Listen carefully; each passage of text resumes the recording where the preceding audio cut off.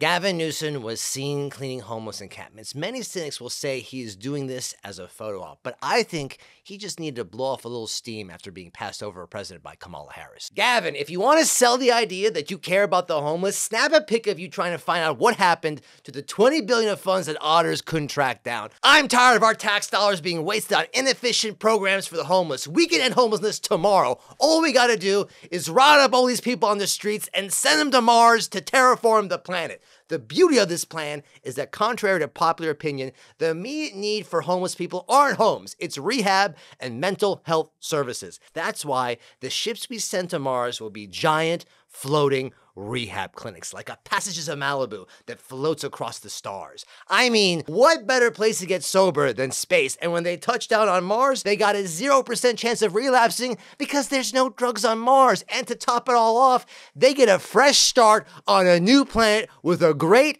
high-paying terraforming job. I know some of you dorks are probably thinking, you're setting up an interplanetary penal colony, and not only is that ridiculous, it's so inhumane.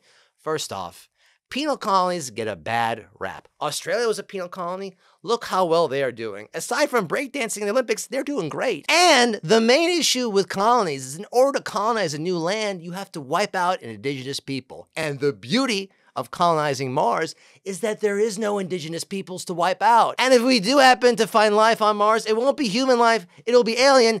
Alien lives don't count. We could just kill them off with a clean conscience. We have the opportunity to get all the benefits of colonization with none of the guilt. And as far as this plan being inhumane, what's inhumane is how we let our homeless citizens rot in the streets at these homeless encampments, which are effectively open-air drug markets. Instead of funneling our tax dollars into homeless programs that, best case scenario, are inept at doing their jobs, worst case scenario, they're acting as vehicles for embezzlement and money laundering, I say we make a bet that our homeless communities have what it takes to colonize the stars. The grandchildren of the people that we ship over to Mars will be like the grandchildren of the people that came over to the US on the Mayflower.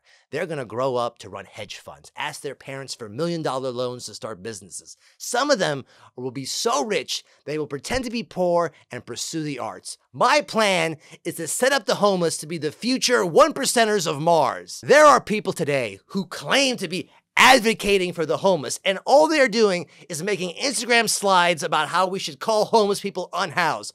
I'm out here trying to figure out a way to turn our homeless population into the ruling class of Mars. That is real advocacy.